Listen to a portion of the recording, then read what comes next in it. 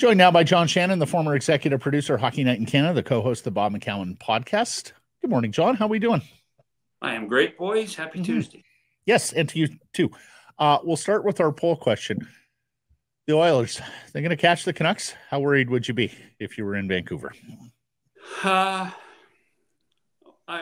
you had asked me yesterday morning, I might have said yes. That's how tight it is. Isn't it beautiful? We were just talking about this, John. I'm sorry to interrupt you. It's just that every game means so much right now. The math is spectacular, but continue, sir. Okay. Well, I'm gonna follow up with your follow-up. Yeah. And that's why we don't need more than 16 teams in the postseason, because we're in the playoffs now. Right. That's what March has been great for, and April is great for. It's fantastic. But I think the Oilers need every point. I know they still have a game in hand, but they needed every point. And to lose a point in St. Louis last night will affect things. They play Dallas tomorrow night. The Oilers have the most difficult schedule down the stretch in the NHL. Starting last night, it was 10 games in 18 days. And that's going to be hard. That's going to be hard for the Oilers as they approach the playoffs as well. They're going to be a tired bunch by the time the postseason starts. Well, especially since they're not too far removed from an Eastern trip. They had a late Eastern trip this year, John. Really strange. As well. Really strange that there have been some trips at this time of year. Yet the schedule is always one that is a tremendous debate. And I can assure you, I think managers are going to talk about, would there be a possibility of increasing regional rivalries? We've talked about that before. And then also making sure that the last month of the season is within your own conference, at least. Some teams are fortunate. Los Angeles has a great down the stretch. I think they have 8 games left. 6 of them are against teams in the Pacific time zone, and the other 2 are in Mountain time. So it's not really an issue. But that wasn't the case for Winnipeg. Was the same way. They had an Eastern trip late. Some of the teams have had really difficult schedules, and I think the Oilers are at the top of that list. What's your theory on team form before the end of the regular season, and what that means for playoff success? Have the Oilers been too good for too long that you'd be worried if you're the Edmonton, we're due for a scuffle here versus, Vegas and Dallas, who have just been red hot for the last 2 weeks sort of thing? Is that better? Or is it the Canucks who are due for another hot streak? It's been months since they were red hot. I don't think there's a simple answer to that one, Blake. I just want my team healthy by the 20th of April. The philosophy, the mental toughness changes so quickly when it comes to the postseason. Would I like the team to win a couple of games near the end of the season? Sure. You look at Nashville. I think Nashville is probably the best example. They go 16-0-2. They've won a couple and lost a couple since the streak. You wonder, have they spent too much energy with that long stretch? Yeah. As we get down to the crunch time before the postseason starts, and will they have enough? I think that's one of the concerns. I don't mind scuffling at this time of year as long as you feel confident that your guys can get back on the straight and narrow, which I think the Canucks can. I mean, I think we saw that. If they win 3 of their final 4, I'm not worried about them at all. But I'm just from their perspective, I just want to make sure that their top 6 defensemen are on the ice for the postseason, and Thatcher Demko's in goal. And if you can give me a couple of games for Demko before the end of the season, then life's pretty good. I would agree with you, fellas, except that this is a team that's never done it before in the Stanley Cup playoffs. It almost has a feel to me like, they've spent their efforts, energies, what have you, in getting to where they're at. They're running on fumes a little bit. They haven't beaten a playoff team since March 9th. They're picking off wins against bad teams right now and losing to the better teams. And then, of course, you have, Demko.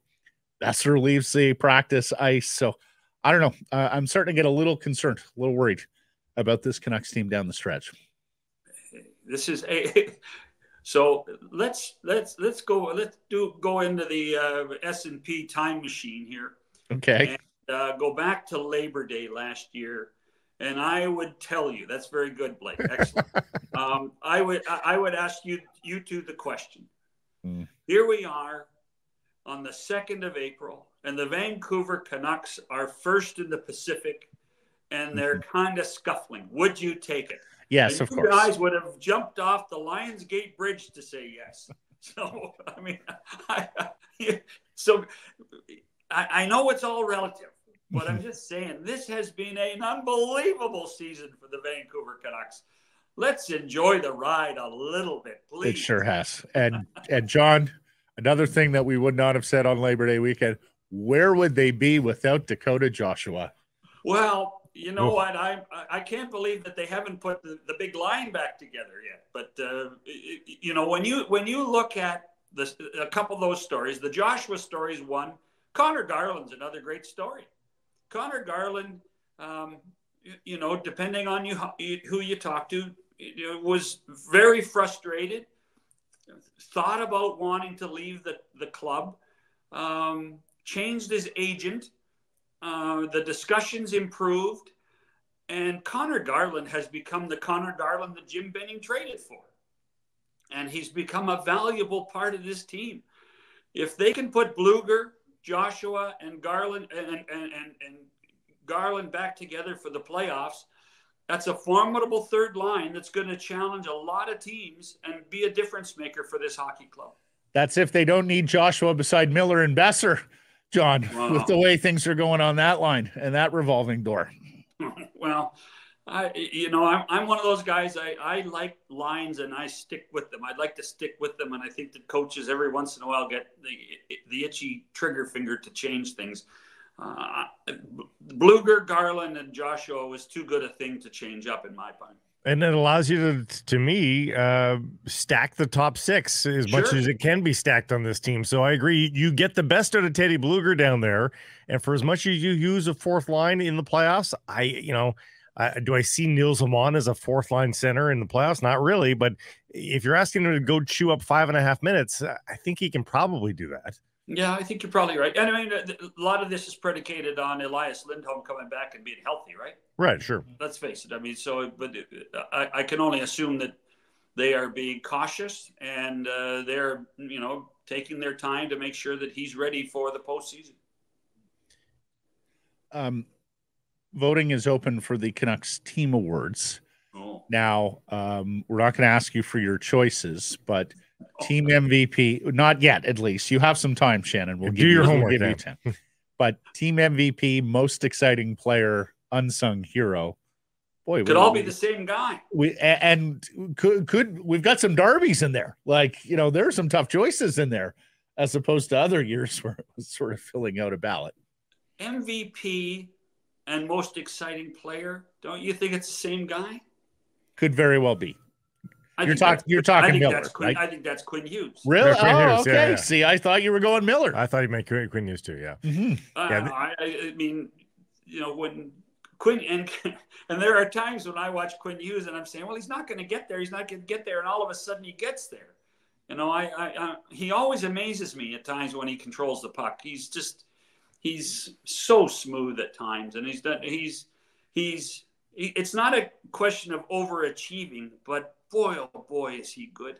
It really, when you look at the Norris race, I mean, he's definitely in the Norris race for the league award as the best defenseman.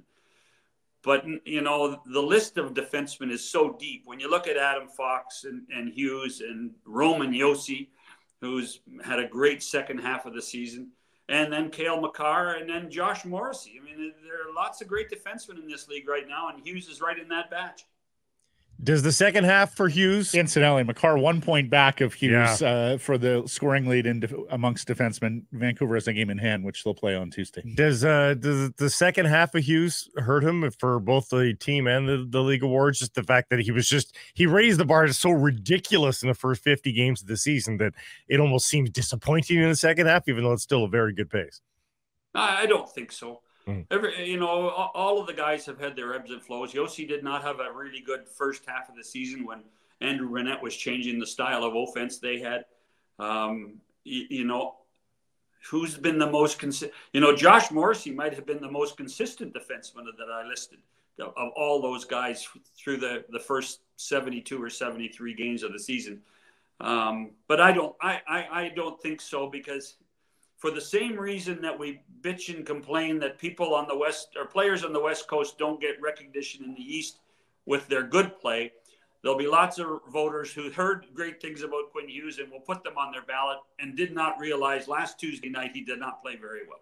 So yeah, there's a good and a bad of being in Vancouver, or at least in the Pacific time zone. Also, you have to commend the guy for, even if he gave up this points lead on the second last day of the season or something like that, leading for 98% of the season in that category. I mean, that says something. That's like going wire to wire in a PGA Tour, tournament back-to-back weeks. Like it's that's tough to pull off. So even if he doesn't ultimately win it, just to be on top and to be chased for 98% of the season, I mean, that's got to say something. Being in the discussion, he's in the discussion every night. Yeah. And you do wonder at times, but he's so controlling at times on the ice. Do people take for granted sometimes exactly what he does out there as well? Because he's amazing to watch. He's so much fun to watch. Playoff scheduling, how much wiggle room do you think the Canucks have there with the league? The league has its own agendas, but of course, built-in availability plays into it as well. How much do you think the Canucks are able to mold that to their own wishes? Not as much as you think.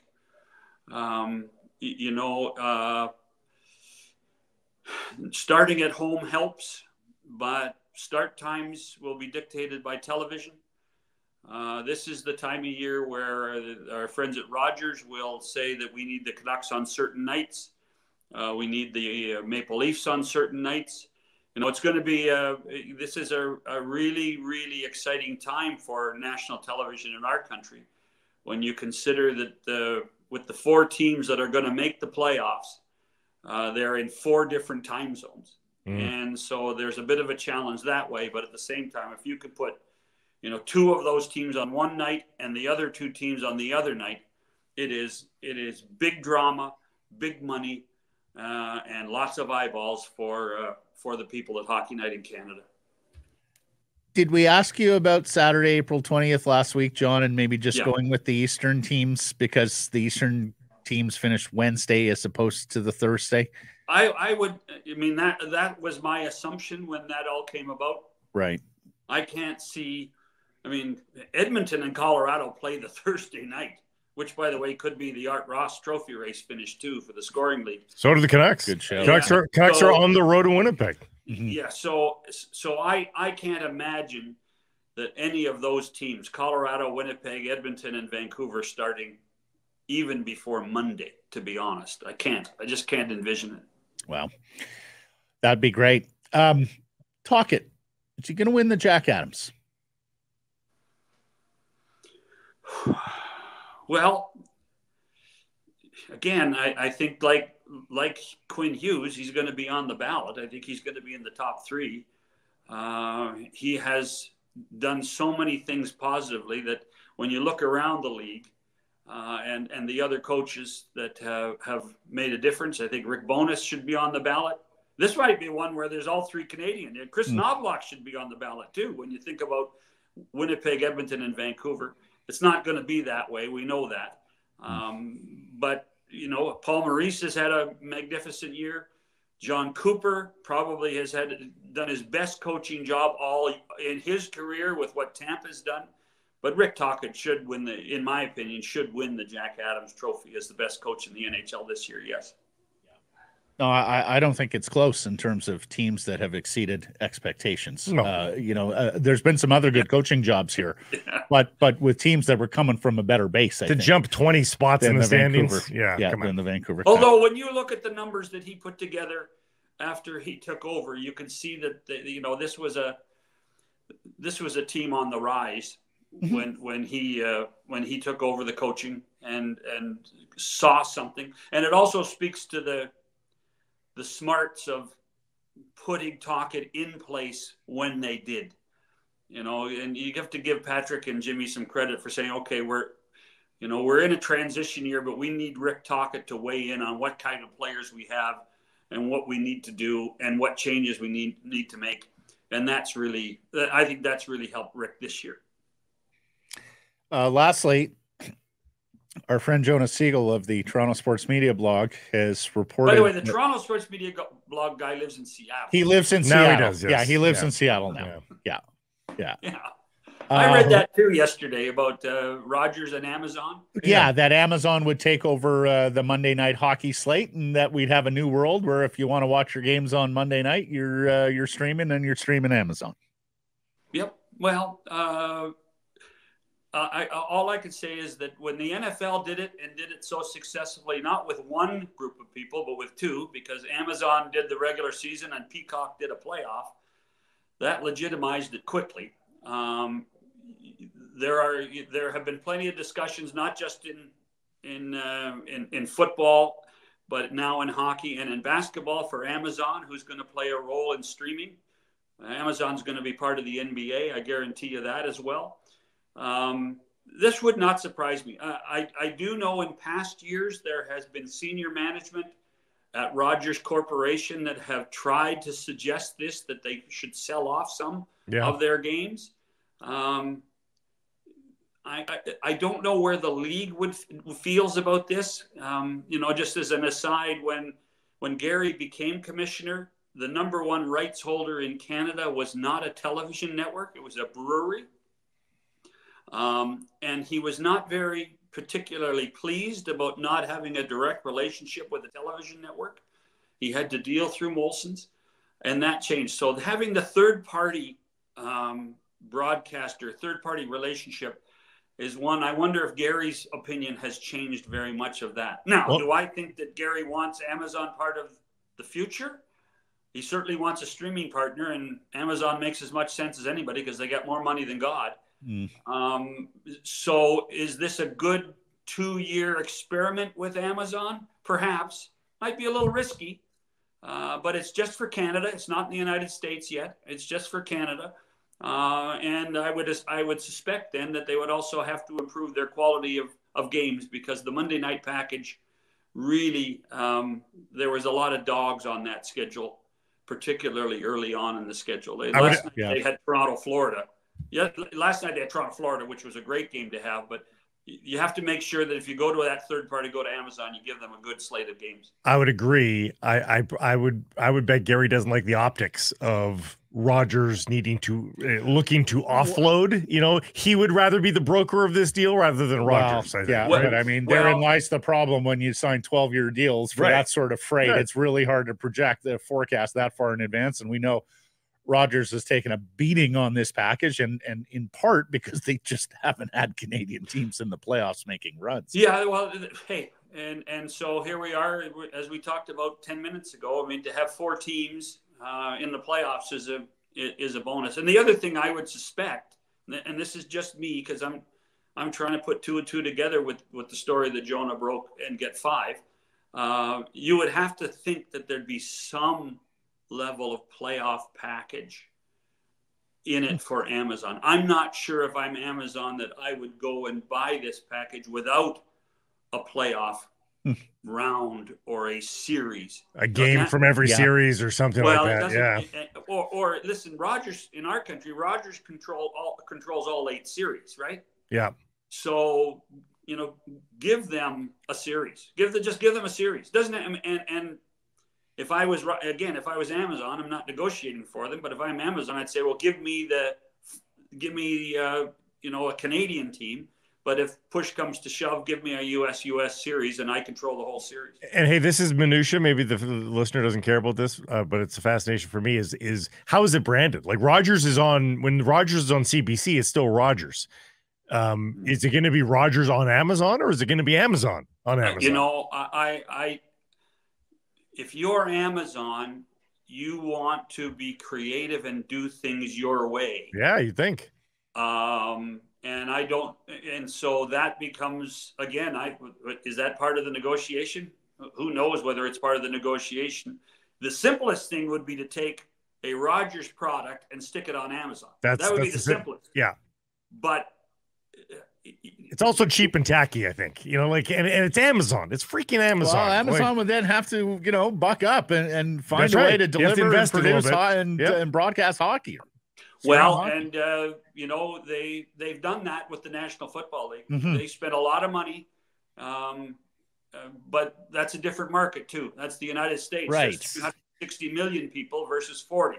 That's right. That's the real challenge. That's a game is going to tens of millions of people, mm-hmm. whereas you may not get a few million people on a hockey game.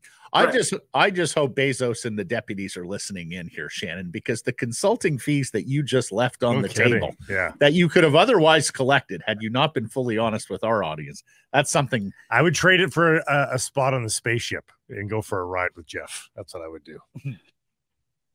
Jeff? Jeffrey? Can I call you Jeff? How about Mr. B? Just yeah, call him Mr. B. Yeah. Something tells me. Yeah, marvelous stuff, John. We'll catch up next week. Cheers, boys.